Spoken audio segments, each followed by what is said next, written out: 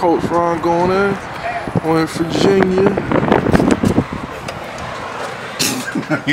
Benjamin, man.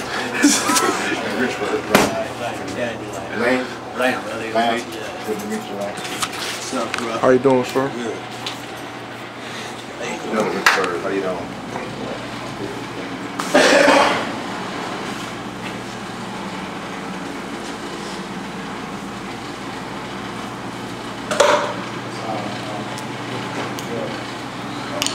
It's good, Chop. It's good, man. They don't count, boy.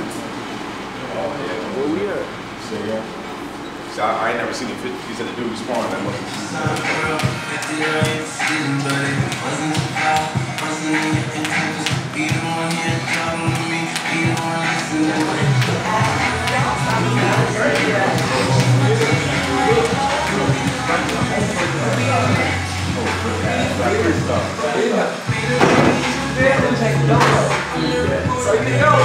Team Robinson, we out here. For sure! With Queen Bee, baby!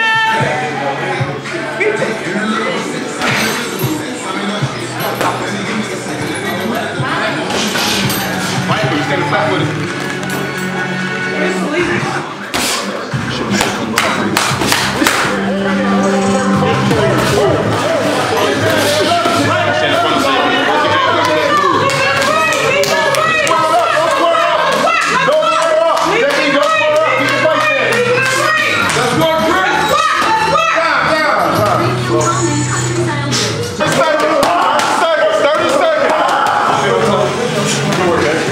Good job, man. One more though. Good work, good work. Good job.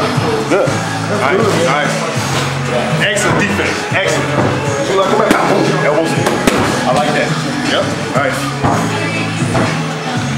My brother's a pro fighter. Yeah. He's getting grind. 2 in the morning. That's nice. You good. I started driving Mayweather. Everything. Nice.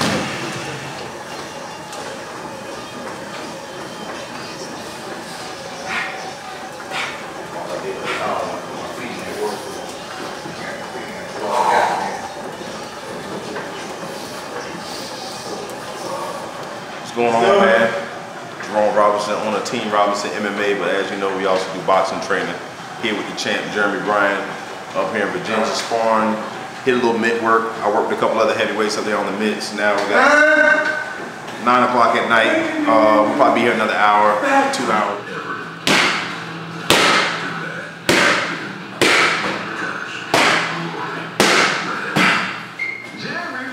What's up, Brian?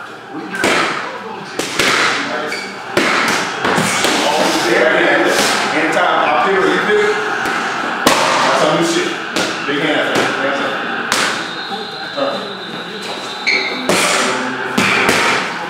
Nice.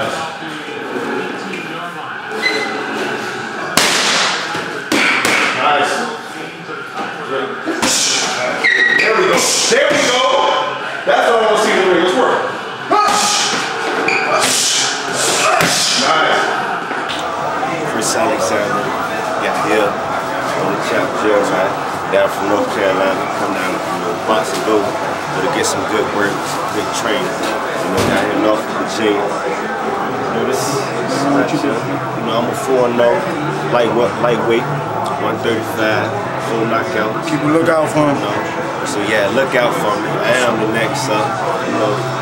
Sharp, good, fast, slick.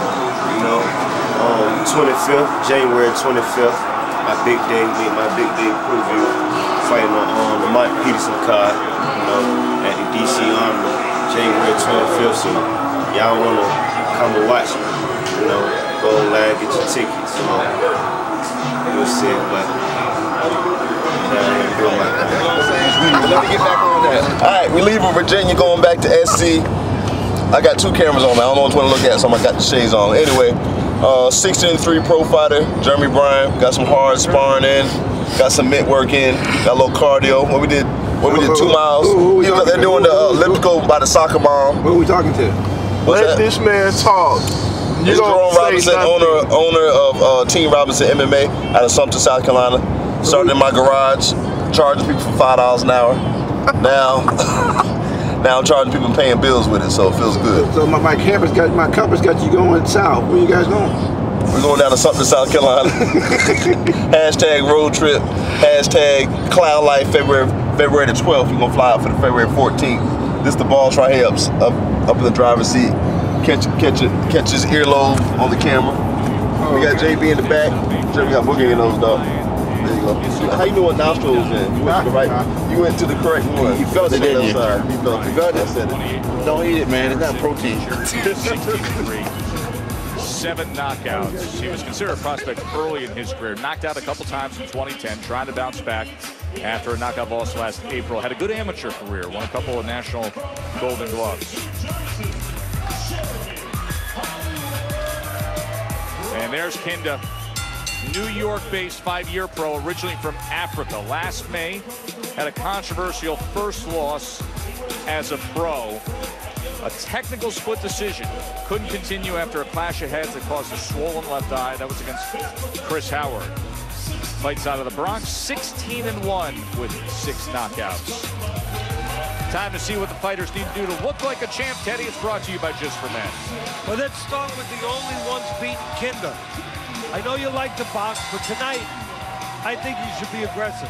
And for Bryan, try to keep your hands up, not low as you usually do, and counter and move.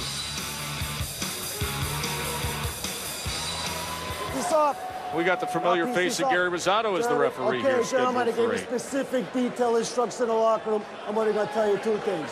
Protect yourselves at all times. Obey my commands at all times. Touch gloves, bang at the bell. Do it up. Of course, the familiar face of the ring announcer also doubles his duties and does the Nets professional basketball games at Barclays Center in Brooklyn. David Diamante. Usually it's not his face that's most familiar, but rather these long locks. Can't miss him. And right now, you can't miss the fact that Bryan's feet are very, very wide. Matter of fact, both fighters' feet are very wide. That tells me they want to get to business. That tells me they're grabbing the floor. They're trying to put those cleats. If this was football, they'd be trying to dig those cleats in and hit somebody. And that's exactly what Kindav has in mind.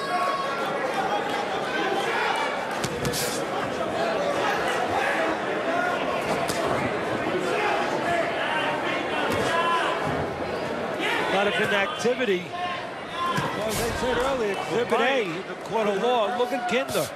Just falls in, gives himself up coming in, does it again, shows that he's coming, and he's coming leaning forward out of position. Presented by Corona Extra. Jeremy Bryan is hoping that he has pulled it off. Eddie thinks he did 77-75, although some nondescript rounds in there. A lot of holding on the inside, a lot of missed opportunities. The rounds in blue, margin of error possibly too close to call. Not that last round, though, as Bryan takes it by an overwhelming margin in the fans' favor. Jeremy Bryan. Kindav came in at 16-1. Does he have win number 17? We send it to the ring to David Diamante. Ladies and gentlemen, after 8 rounds of action here at the Paramount, we go to the judges' score totals. Waleska Rodan, 78-74. Julie Letterman and John Potere both score the bout 77-75. All 3 for your winner by unanimous decision.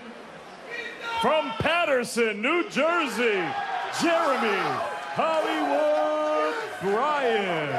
It's a bounce-back win for Jeremy Bryan as the Facebook fans and Teddy Atlas saw it the same way as the judges. Jeremy Bryan gets the decision win here over Kindav, bouncing back from the TKO loss he suffered back in April 2013.